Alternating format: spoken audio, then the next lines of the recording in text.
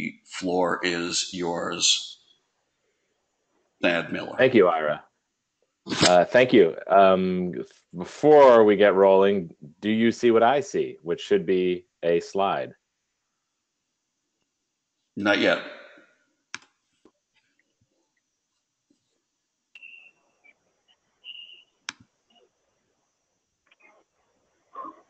Oh, okay.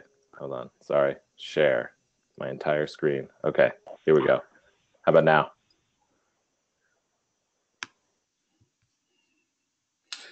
It's just coming up now. Okay. There you go. Great. Excellent. Well, thanks for the gracious introduction, Ira, and thank you for having me to this webinar.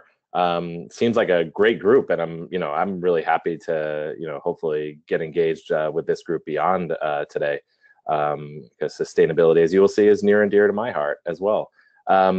And so Ira asked me to talk a bit about some of my work over the past probably like 10 years on sustainability science, and so I'll go through a little bit of where the impetus for this work came, because I always find it's nice to sort of personally reflect on why you ended up doing the work that you do to begin with. And then I'll highlight a few items of some of the results that I think might be interesting in the vein of fostering discussion and dialogue, because that's really the why I did this research to begin with. And then a couple of quick reflections on where things are headed. So this research for me really started as a guinea pig. So I enrolled in the first doctoral program for sustainability. At least that's the claim, and as far as I know, that's about right. At the School of Sustainability at Arizona State University when it started in 2006, and I was part of a first class of PhD students to be a part of that program. And it was and remains, I think, a place where we're trying to hammer out what this sort of inter or transdisciplinary field looks like, what it means to get a PhD in that, what it means to do research or conduct science on sustainability. And the students and the faculty were discussing those questions and hammering that out through the curriculum. We were hammering that out in our initial dissertations. And so I decided to really focus on that for my dissertation work, really thinking about the question of how can science and technology inform and foster action for sustainability? Because we have this Global Institute of Sustainability at ASU that houses the School of Sustainability, which is the education arm. What does this all mean? How do we think the science that a university generates, or the technology that a university or other members of society generate, how is that going to move the needle on sustainability? And I was curious to explore, what sort of questions are scientists in this emerging field of sustainability science asking? How do they define sustainability, which is, as I think we all know on this call, is a value-laden, contested terrain that involves values around ecological health and nature, values around social equity, intergenerational equity, and these are all very sort of value and into the future as well. So value-laden, contested areas, and how is it that we can conduct science on that will inform action or will inform decision making, and what does it look like? And then by taking a sort of snapshot of how this field was developing at the time when I'm doing my research, it's really focusing on a little bit of the history, but certainly from 2006 to sort of 2012 when I was really doing a lot of work on this, and so that's where many of my interviews and sort of the content I analyzed was really coming online. But I think a lot of this stuff still holds. And then sort of given that, given a snapshot of what sort of questions people are asking, what's emerging in the various institutions. At the time, there was the School of Sustainability, but then there was the University of Maine Sustainable Solutions Program, Columbia Sustainable Development Program. The Proceedings of the National Academies of Sciences had just established the Sustainability Science section. a whole bunch of stuff, in terms of the institutional dimensions or trappings of any academic field that were rapidly emerging at that time and continue to do so to today. And so as we're trying to bring shape to this area, what are some of the tensions, right? As Ira put it in the introduction, what are some of the epistemic and normative issues with this that may inhibit or enhance the ability of science to inform and foster action for sustainability? So in that way, it's almost in part not quite philosophical, but in a way trying to get some distance from what's going on to really reflect on how the field is developing, and how we might generate an open dialogue among scientists, and educators on a call like this, but also among decision makers in society to think about what the future of sustainability science might look like. And so just a quick recap of some of the history. The history goes back certainly further than 1999, certainly even further than the '87 Brundtland Report. But in terms of the development of a thing called sustainability science, our common journey, the U.S. National Research Council report, is the first time I think that at least in a formal setting, that there's a proposal for a new field called sustainability science that should inform the ability of decision makers and society to transition towards sustainability. And this is followed, I think, by a number of influential publications, including a 2001 piece in Science that really maps out an agenda for sustainability science, one that should seek to understand the fundamental character of interactions between nature and society, and enhance society's capacity to guide those interactions along more sustainable trajectories. And so there's this real sense that this emerges from other work going on in ecology and geography and other fields at the time, where there's a feeling that there's a need for, as Jane Lubchenco put it in some publications, for a new social contract for science and society. That this idea that scientists can just go and do their own research and it'll somehow end up benefiting society doesn't quite cut it when you're talking about sustainability challenges, from climate change to overconsumption to how our global economy operates to biodiversity loss, that this really requires scientists to do more pointed, what some have called use-inspired research. So not just thinking about what Donald. This is a graph that's been adapted from Donald Stokes's book Pasteur's Quadrant, looking at the sort of some of the bifurcations between basic and applied research. And so there's a sense within sustainability science and some larger trends in scientific research that pure basic research, disinterested in the potential social use of science and technology, doesn't quite cut it, again, because of the rapid development of sustainability challenges. And so we need to, what William Clark and other sustainability scientists called for, we need to conduct use-inspired basic research. We have to really conduct research on societal problems that can then inform decision makers and other stakeholders to make better, more sustainable decisions. And so this is really what I'm trying to figure out in the book and in my research at the time is what does this research look like, and how is this new field emerging and evolving? And so primarily, you don't have to worry about the details of this. It just helps summarize a couple of the themes. But I was really interested in one, how are sustainability scientists actually defining sustainability? And so I conducted interviews toward that end, but I was also interested, given those definitions of sustainability and how they were seeing that, and how they were seeing sort of the normative or value orientation of their work, what did they think were important? What were important research questions that they were pursuing and they thought the field should pursue that could advance those values and meet those challenges? And then finally, because this is another critical element to the field that everybody was talking about at the time, this isn't just about, as I said, generating knowledge, but it's about generating knowledge that needs to be linked to action.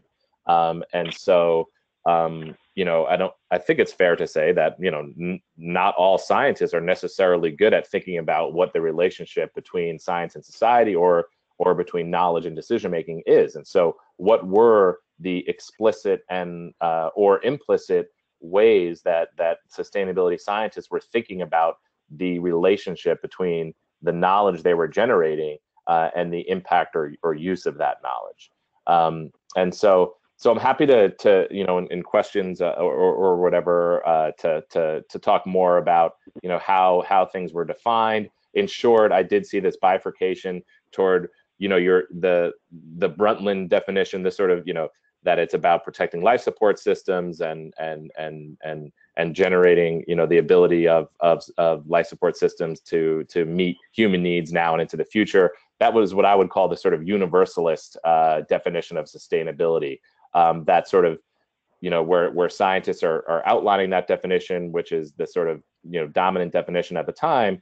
And that that's a definition, those are values articulated by society that we're still conducting sort of value-free basic science or use-inspired science toward that end. Whereas other scientists were much more sort of procedurally oriented in how they saw sustainability defined, much more contextual, figured out in a place among a community which scientists may be a part of. And so the process of defining that and what it means is embedded in a place or at a time.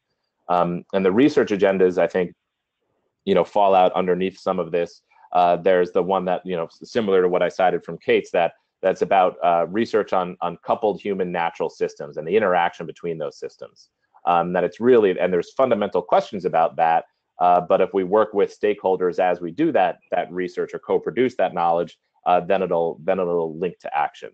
And versus a little bit more radical or what I would call social change oriented approach to the research, that it's much more action oriented, and it's about how science and technology can really impact the direction and speed of sustainability transitions.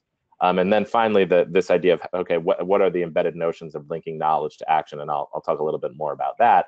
And I think there's sort of two broad camps. The first I would call the knowledge first approach, the knowledge first approach that, and this is from a article by William Clark, that certainly, yes, that there's a value-based component of this around sustainability, and that sustainability is really about how we ought to how we humans should use the earth.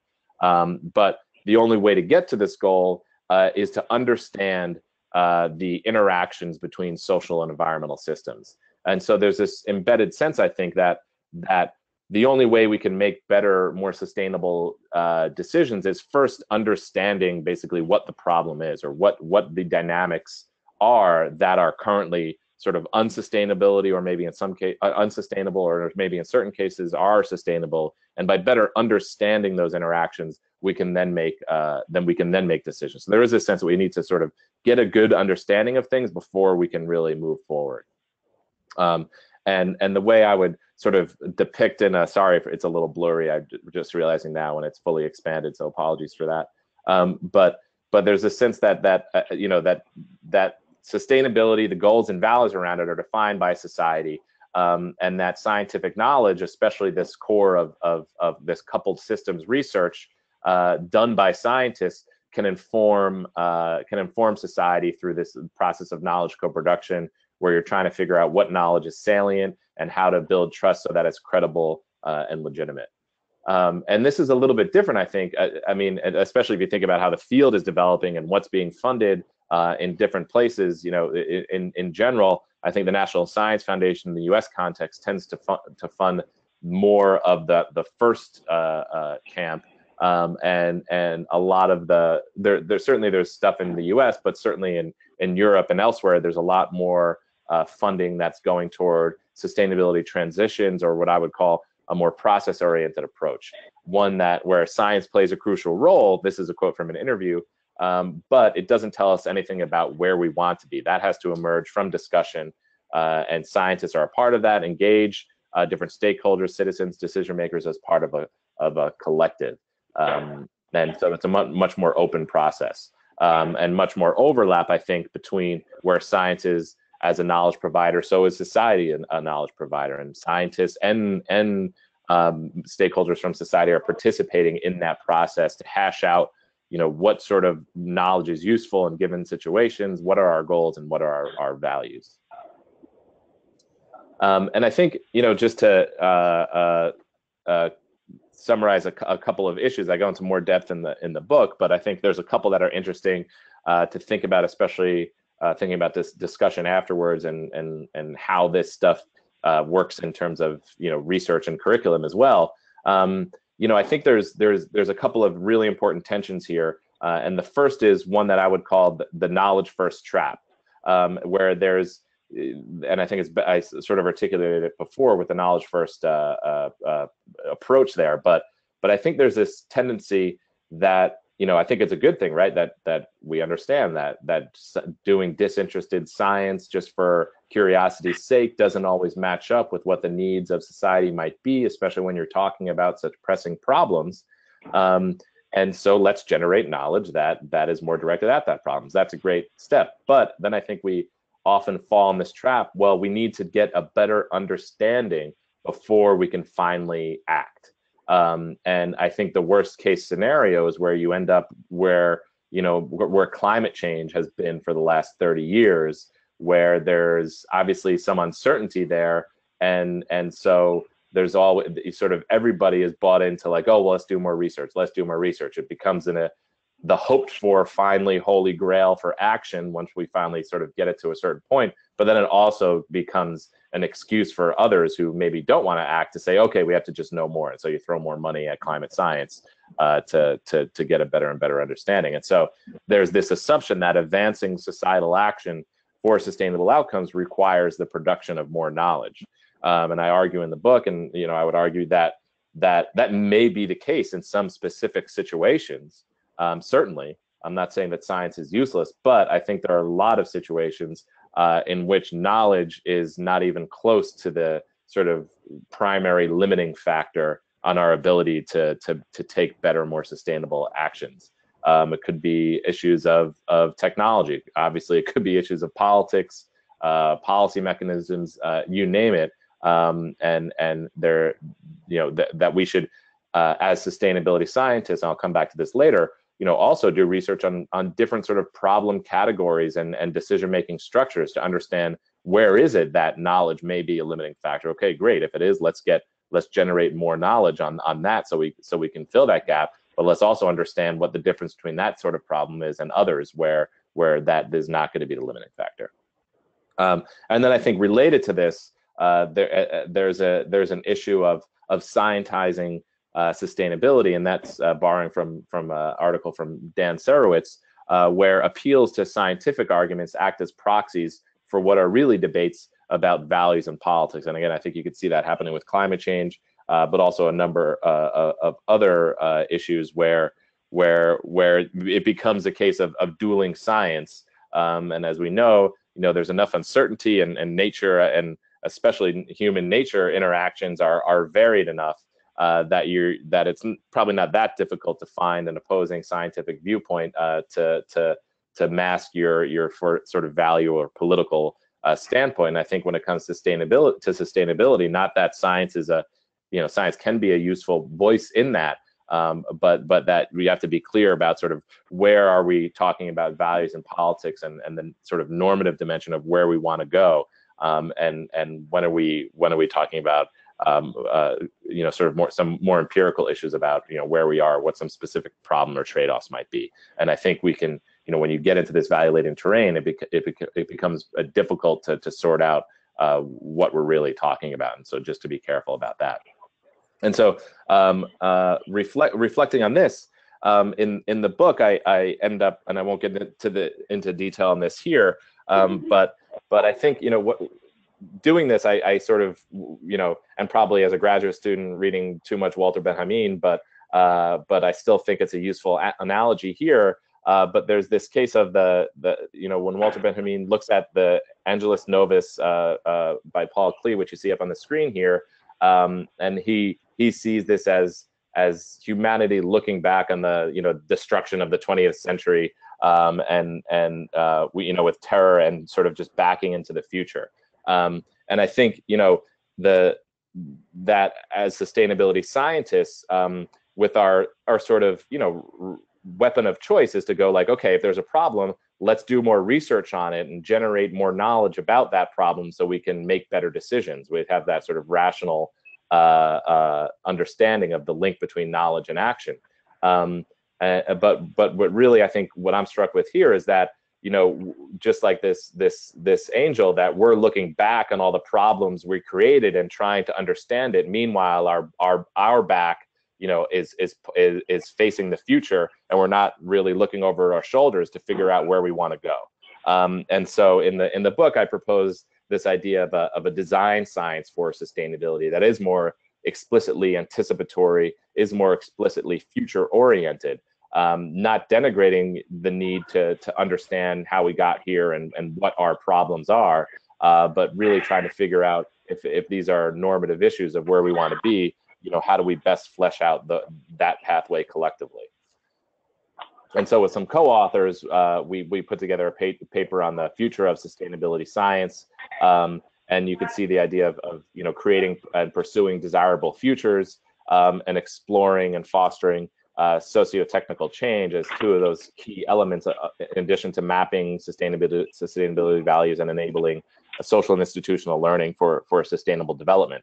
And what I haven't gone back to do is sort of, this paper has been cited a number of times, and I do think it might be an interesting time to go back and sort of look at to what degree has the landscape changed over the past, well, it's been only a couple of years since the book, but maybe since 3 to 5 years, because I think there have been a lot of changes and there's been a lot more variation in how things are being pursued. But I still think there's, and in addition to that, I would also add some 3, I think, core points which I'd love to discuss more. But I'm really interested to, and this is where some of my work is now, what is the link between advances in knowledge on coupled human natural systems, for example, but also advances in methods, advances in engagement practices, advances in the organizational capacity and structure around sustainability education and sustainability science, and what is the link between that and more sustainable outcomes? How do we actually interrogate that link? And I think, and this is part of why I did this dissertation to begin with, and part of why I wrote the book the way I did, is more venues, and this is a great example, but more venues and opportunity for dialogues and reflections on where the field is headed, but also on the implicit models of social and technological change that's embedded in sustainability research and education. I don't know that it's always made explicit, but yet that is essentially what we're talking about, that we need social and technological change for a better future. And so how do we think those things actually change? Not just generating knowledge about unsustainability, but how do we actually understand that change and how to affect it? And finally, and this is certainly nothing new. This goes back to work on post-normal science, if not further. But how do we stretch the institutional limits of the university? Because I think there are, at the end of the day, assistant professors and others have to still publish a certain amount of things and get money from the National Science Foundation. I think there's much more flexibility on the curriculum and education end, but there are still some institutional barriers with how we direct research, and also there are some barriers, although I think there's a lot of innovation on the relationship between the university and research and the community. But I think there's a lot of great stuff happening there that we could probably integrate more effectively into what the National Science Foundation likes to fund and what's being published in some of the more primary journals, for example. And so thank you. I think that was I was trying to get around 20 minutes. That looks about right. And so I look forward to the discussion. And if we don't, I'm happy to take any emails or anything like that as well, because it's sort of a mystery to me who's on this call. So I'd welcome any further dialogue as well. Thank you. Well, thank you, Thad, for that fascinating presentation. I think that the clear distinctions and other nuances that you raised here in this presentation may not have been encountered before by many sustainability experts and scholars, and I can certainly see the implications for practitioners and policymakers. of course, on this call, where our target audience is teaching faculty, what I'd like to get around to is takeaway lessons learned for curriculum and faculty development. But I did receive a number of questions and comments through the chat box. I'm also receiving emails from folks who use the call in by phone option. And so let me try to group the comments and questions as neatly as possible into a small handful so we can manage our time. I guess one set of questions and comments have to do with social science factors in the mix. When you talk about sustainability science, do you consider social science factors in the mix? And similarly, how could sustainability science claim to be transdisciplinary when, to the best of this questioner's knowledge, it doesn't involve the arts, much of social science, philosophy, much of the criticism about the role of science and the promotion of emotions? So you may disagree with some of the assumptions in there, Thad, but I throw that out to you as the first question. Yeah, no, it's a great question. And as a sort of interdisciplinary social scientist, I certainly empathize with it. And I think what I was trying to do with this work is really focus on who is sort of self-identifying and sort of, for lack of a better word, self-consciously trying to build a new thing called sustainability science, and how is that new thing then generated and become real through journals, through research and education institutions, through things like the National Academies of Sciences Sustainability Science Initiative. And so I was trying to focus on some of those organizational and institutional elements to get a sense of where some of that I guess power is, and if we want to get in social scientists to science, where's that power, where's that funding, how is it being shaped at the National Research Council, at the National Academies, at the National Science Foundation. And so I think when you look along some of those institutions, it's really heavily natural science, but there's some other social science in there, but certainly not some of the issues that the questioner brought up. But I think when you look at, I didn't really do this. I didn't really look along geographic lines, but I certainly think in the European context, if you look at a lot of the work on sustainability transitions, there's a lot more social science involvement.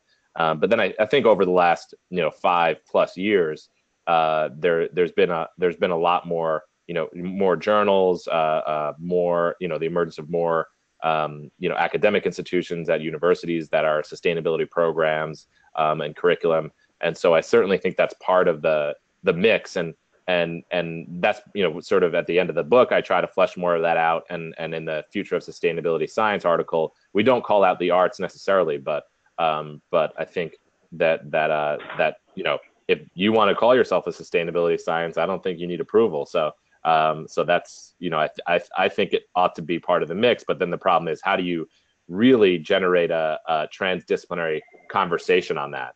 Because I don't think it always is. These communities are always in conversation with one another. Thank you, Thad. I was fascinated by your reference during the presentation to the distinction between US-based researchers and European researchers. You again just referenced the sustainability transitions theme that's prevalent in Europe. I want to link that to some other comments we had here about what resources teaching faculty might have at their disposal to better grasp sustainability science, of course, other than your own book. And in my own review of sustainability science, I certainly noticed and have raised with you in our prep call the cadre of people who are based within the National Academy of Science and the proceedings segment that's labeled sustainability science, but when you look at the journals, the editorial boards show a preponderance of international affiliations. And if you would like to comment further on how you see that playing out, that's great. But also, I wanted to ask you if you had any specific suggestions, as some have asked here, for following up on resources that might help develop curriculum. Great. Yeah.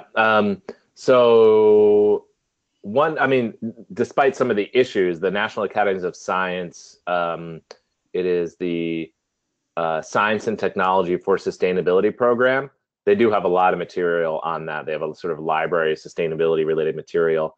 And then there's another website called, I forget the organization that curates it. Hold on, I just lost it. learningforsustainability.net is, I think, especially useful for educators and those putting together a curriculum. And I think those are two that jump out to me in terms of, they just have a wealth of material, and they're sort of well organized and well curated. Thanks, Thad. Before we shift over to Vanessa, let me ask you another basic question. You mentioned in one of your closing slides the focus of your current research. I would invite you to say a little bit more about that, but also, again, since our audience is primarily teaching faculty, are you currently teaching courses, and to what extent do you utilize the sustainability concept construct in your teaching?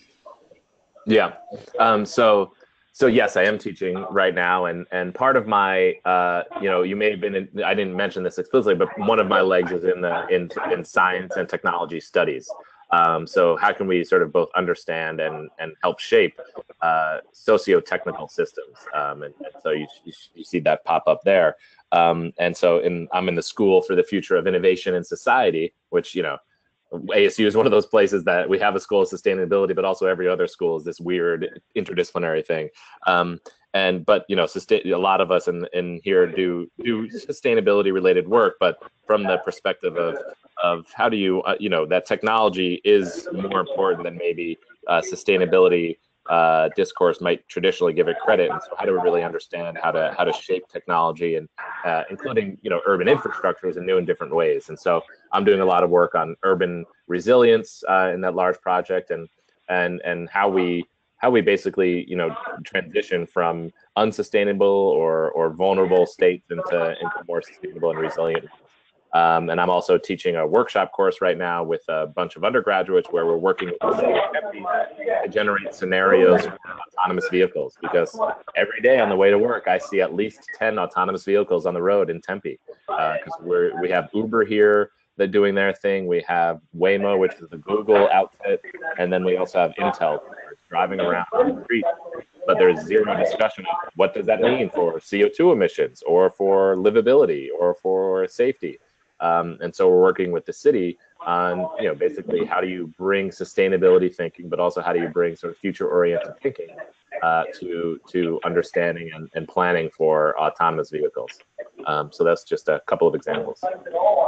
Well, I appreciate that. I think we're picking up some background noise on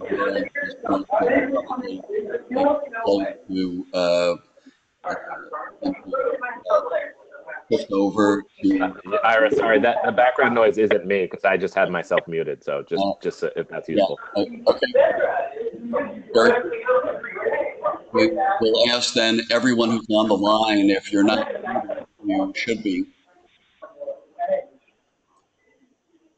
Okay. And Thad, I know that at the top of the hour you're going to have to leave us, so let me offer our collective thanks now for joining us on this webinar. And with that, I'm going to change the presenter role over to Vanessa, and Also, I remind everyone before we totally leave Thad his nice offer to field follow-up questions from anyone in attendance. So Vanessa, if you can accept the presenter role, you should see a box coming up, and there it is. And the floor is yours, Vanessa. Wonderful, thank you. Can you see my screen? Yes. All right, let me go into my slideshow mode. So you still see it? Do you see just the, let me change this around so you don't have to see everything that I'm doing. Let's see if I remember how to do this. Oh, I did this earlier. How do I switch over? Nope. Hold on, sorry.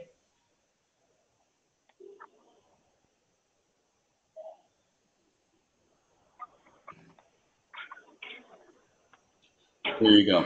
That's fine. Well, thank you everyone for sticking around for my section of the webinar today. I'll be focused really drilling down on one specific example of trying to create a course around sustainability science at the University of Hampshire, where I am based. So let me just give a tiny bit of context of where I am and where this course is kind of fitting into other efforts. We at the University of Hampshire have something called the Sustainability Institute that's been around for about 20 years, that's focused on promoting sustainability through education, research, and practice and operations. They've done a lot of amazing things, and most recently applied and achieved a platinum rating with stars. I'm not going to focus on the Sustainability Institute, but I just wanted to provide it as a larger context. What I'm doing is actually not within the Sustainability Institute. It's separate from them, although they're a part of it and a supporter of it. So there is also a general effort to incorporate sustainability education across the campus at UNH. There are programs such as sustainable gastronomy, sustainable agriculture. Most recently, there were funds to support faculty across the campus to integrate sustainability into their disciplinary courses. And again, you can look up the UNH Sustainability Institute online to get more information about that sustainability across the curriculum effort. And then what I'm going to focus on today is my work within the sustainability dual major. This major was about 5 years in the making and just launched in spring of 2016. So this is the 4th semester right now of having the sustainability dual major on board at UNH. And I was brought on at the launch of this program. So I'm fairly new to UNH as well. So the sustainability dual major is open to students from across the university. They can be in any college, but it must be paired with the student's primary major. They can't major only in sustainability, and this is a nod to the idea that sustainability is best achieved through depth in a particular field and breadth across an ability to work interdisciplinarily. For students who want to have a sustainability dual major, they have to take 3 core courses in sustainability, and I'm the one who teaches 4 courses. It's an introductory level sustainability class that's probably familiar to many of you. In addition to that introductory class, there's this mid-level sustainability methods class, as well as a senior capstone. And the students also have to take 5 electives from courses and departments across campus. They're courses that have been approved to be electives. And that makes up the dual major. And obviously today I'm focused on the methods class. I just wanted to provide those couple slides of background so you knew where this fit in, so you could see that this is a new program. And this sustainability methods class I taught last spring, and I'm teaching it right now this fall for the 2nd time, and it will be offered every fall from now on. So when I got on board to get this sustainability dual major off the ground, really the only guidance I had was an original proposal for the dual major, as well as a committee of faculty from across the university who oversee the dual major, who meet a couple times a semester. So what I was told for the sustainability methods class is that there are a couple learning objectives, and that the students should learn sustainability science, history, goals, and framework. This is kind of the stuff that Thad just walked us through. And that students should learn the complexities of stakeholder-driven, solutions-oriented, coupled human and natural systems research and collaboration. So I was left with how to do this, which is pretty awesome and exciting and empowering, but also, as you can imagine, a little overwhelming. But what I drew from this little bit of guidance was that I was going to teach sustainability science process. So I come more from that process-oriented approach that Pat has talked about. And I took it on to have this course be about the language, concepts, and practice of conducting transdisciplinary research. The students would not be learning discipline-specific methods of approaching sustainability. It would not be teaching ecological field methods or survey design or anything that's discipline-specific. I was going to focus on the process of sustainability science, which is great. I was personally immersed in that literature from my doctoral research, as well as my current research, which focuses a lot on the knowledge to action link. So I was excited about this. I just needed to find the resources for teaching it to undergrads and the structure for doing so. And that's where I hit a wall. I started looking for these mid-level undergrad resources, textbooks, books, films, anything I could find. And besides for a couple pieces here and there was not much. That left me with having to teach a course drawing primarily on academic articles and chapters from books that are often much too advanced for these students. They use language and terminology unfamiliar to students. Even the description of the concepts were using concepts that were above their heads. And that was a huge challenge. So I had to figure out how to help provide them a little bit of scaffolding the concepts. Vanessa, as you go to your next slide, the participants are asking if you could move your GoToMeeting control panel a little bit over to the right. It is overlapping the right side of your slides. Very good. Thank you. Thank you so much for letting me know. All right, that should be better. All right, so this course, I decided to organize it using the 3 phases of transdisciplinary research. And for those of you who are familiar with sustainability science, this is going to be something that you know, but for those of you who are new to this, I'll just really briefly talk about that. Transdisciplinary research, or this working with academic and non-academic partners to find solutions to sustainability issues, can follow a sort of a 3-phase process in which first you create your collaborative team and define the problem that you're focused on, then work to co-produce knowledge to address that problem, keeping your solutions and the fact that you're going to look for solutions in mind, and then lastly, you link your knowledge to your action. And I decided to use these 3 phases again to create a scaffolding for the students to hold on to, provide more substance to many of the abstract ideas within sustainability science. And I should say, for those of you who are familiar with this literature, that I recognize that this framework is not appropriate for all sustainability efforts, and it is much more of an iterative, continuous process. But it helps. I think my hypothesis is that having this simplicity would help the students as we move through the course. And as I get into the second half of this class, I'm bringing up those kind of strengths as appropriate.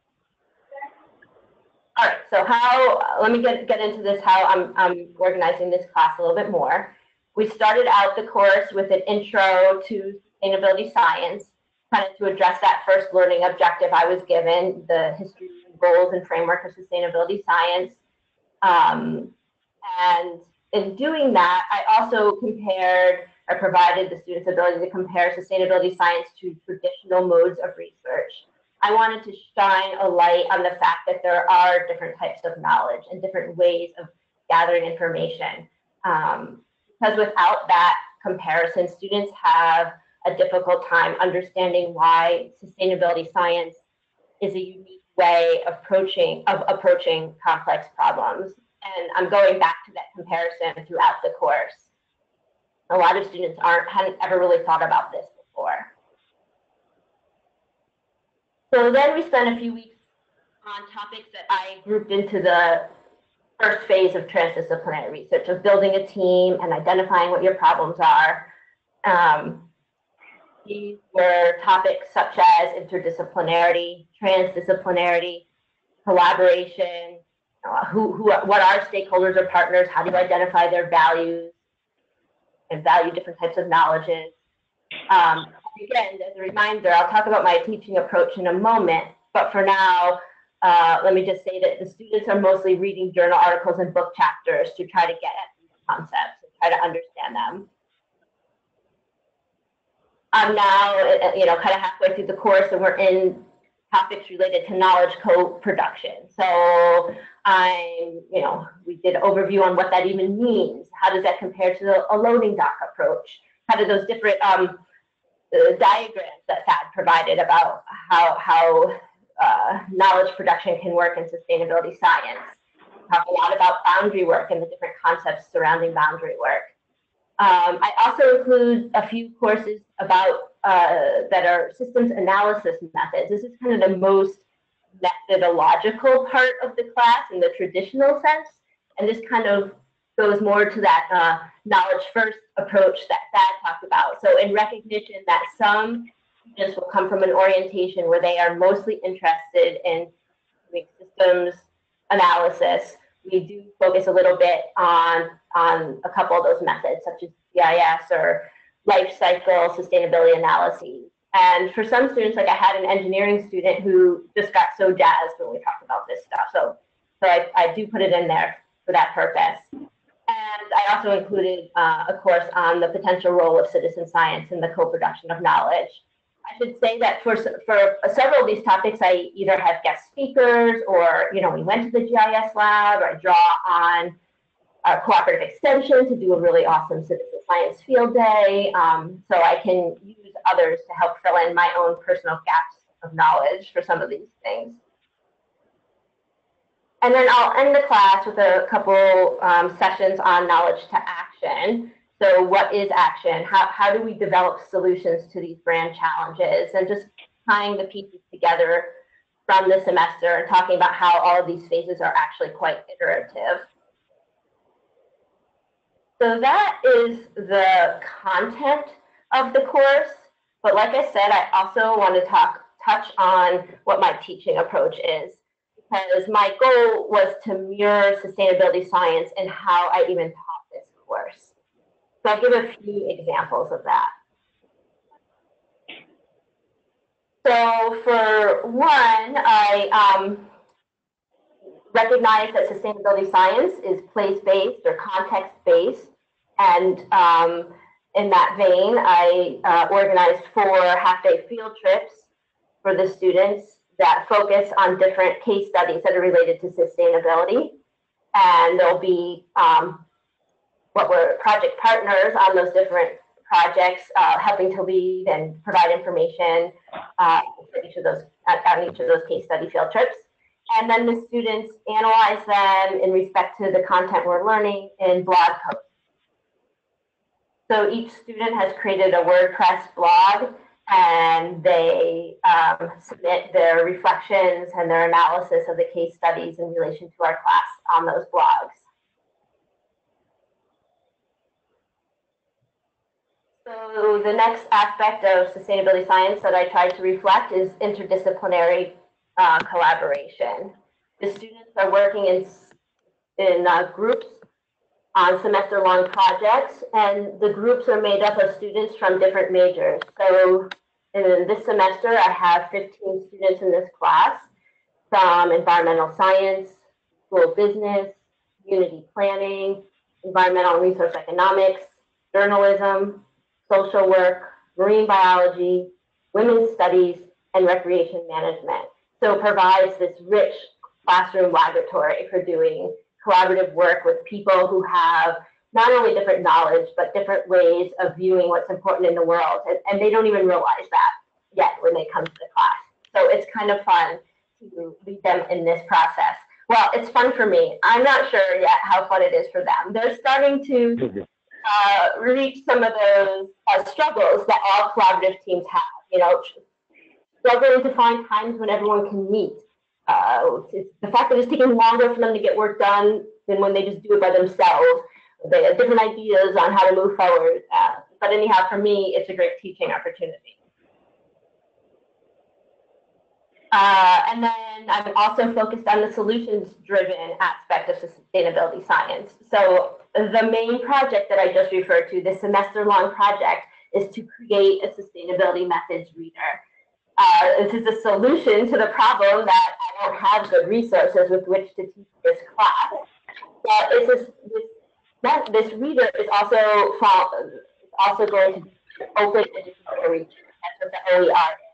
And for those of you who aren't familiar with open educational resources, there are materials, all sorts of materials in the case of the research, that have a Creative Commons copyright that allows for free use, reproduction, and revision with citation. And OER meets many sustainability goals, social justice goals. Textbooks are notoriously rising in cost faster than the rate of inflation. And there are many studies now that are showing how students are not taking courses because of textbook costs, or are not buying the text and trying to learn as much as they can without them, or foregoing other needs of theirs in order to buy texts.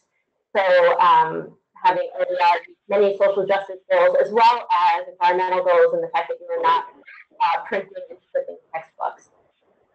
So it also potentially, like I said, could help me because it's something that I'm going to be able to use and keep building on for the next several years in this course.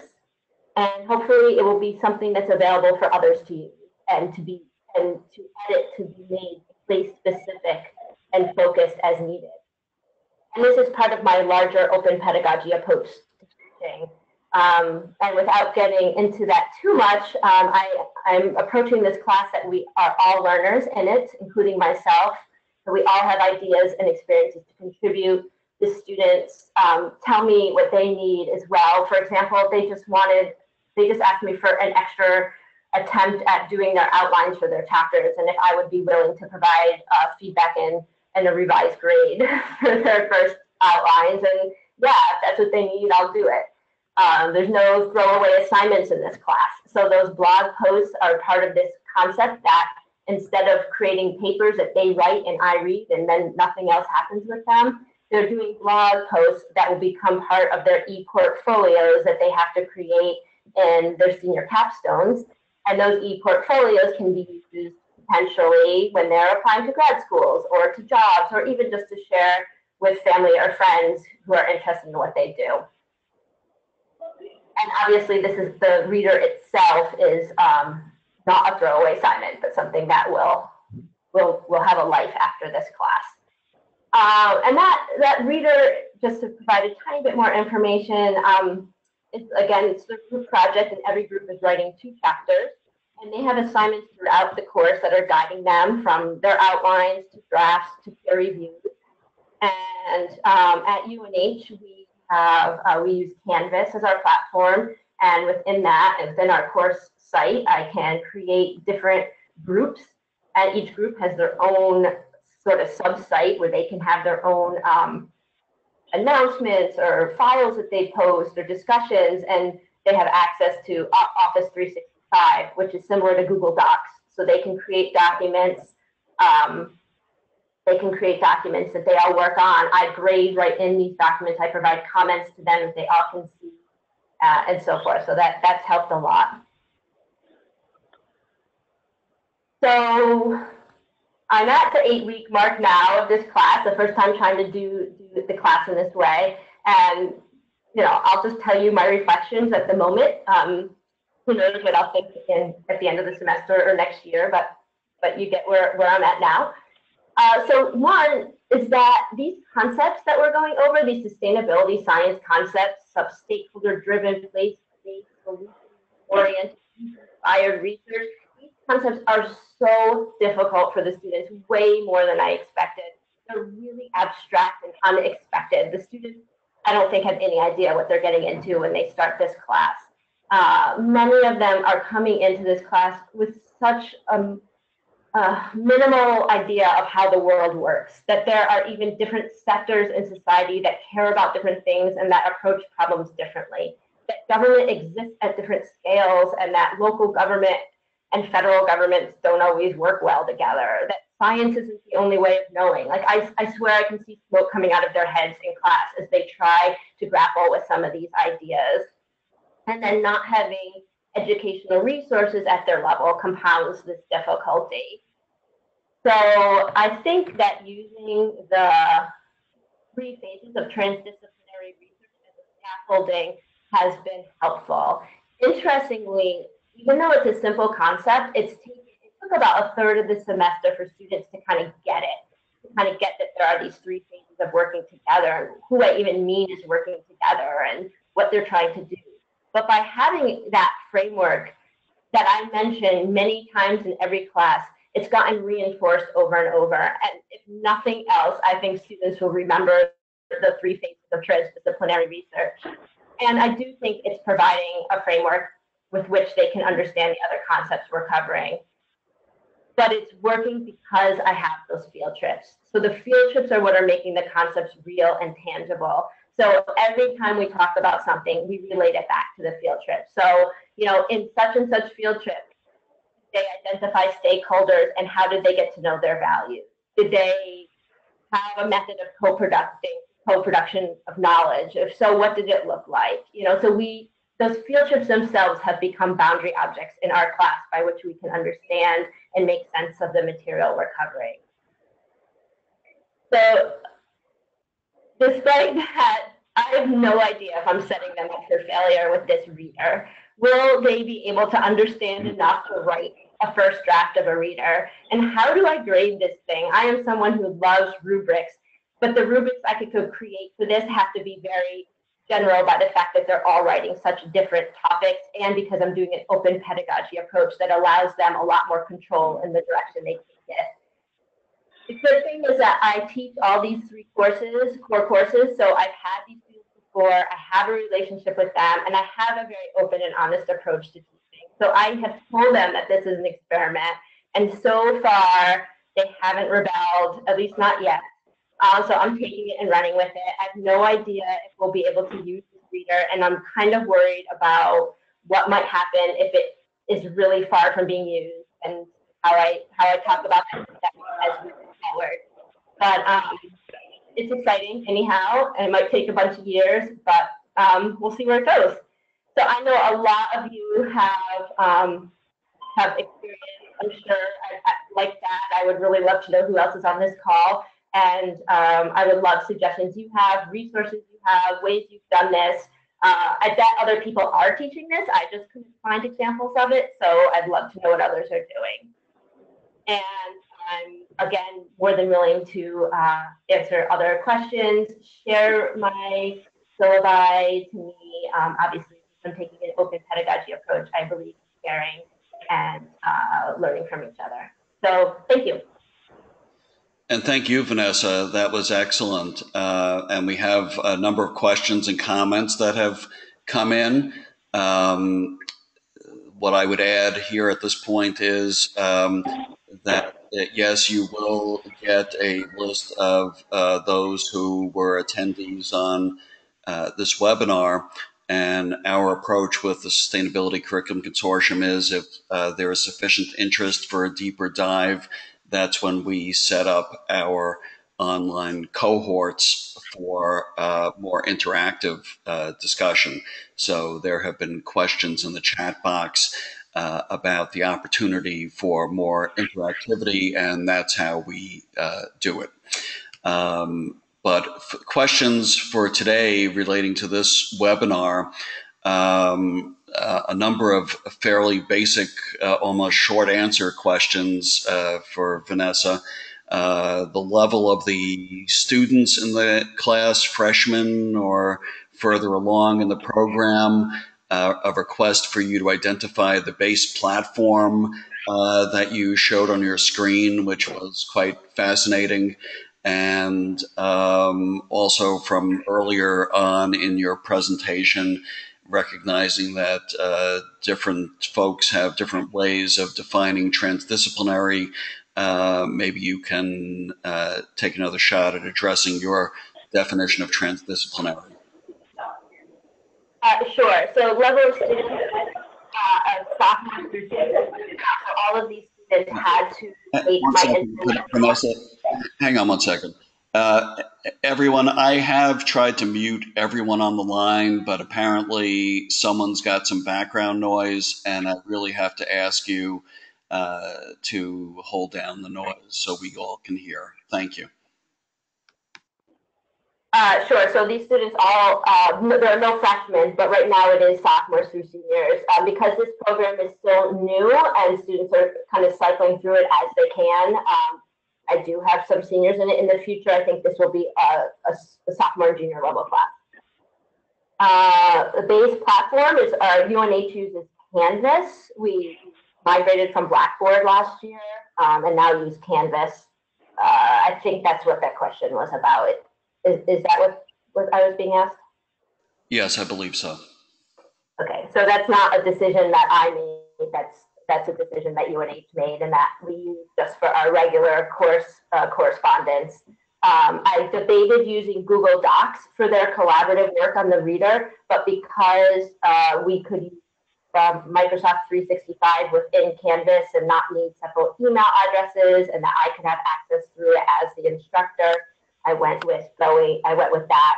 A little bit of kickback from some students who are used to using Google Docs, and one group who actually still is using Google Docs. They refused to use my suggestion, but I'm letting them do what they want to do. Transdisciplinary research, sure, there's many conceptions of it, and we actually talk about the conceptualizations in the class. Most generally, the definition I'm using, or the description I'm using, is a process in which academic researchers work with non-academic partners to address sustainability challenges in an effort to find solutions. So that's my one sentence description, if that helps. Thanks. We also had some requests for you to go back and talk about your dual sustainability major.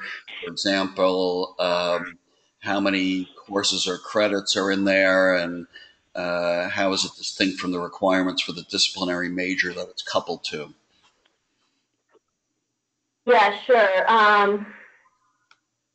I am not going to be able to accurately off the top of my head tell you how many credits students need for their primary major. I apologize for that.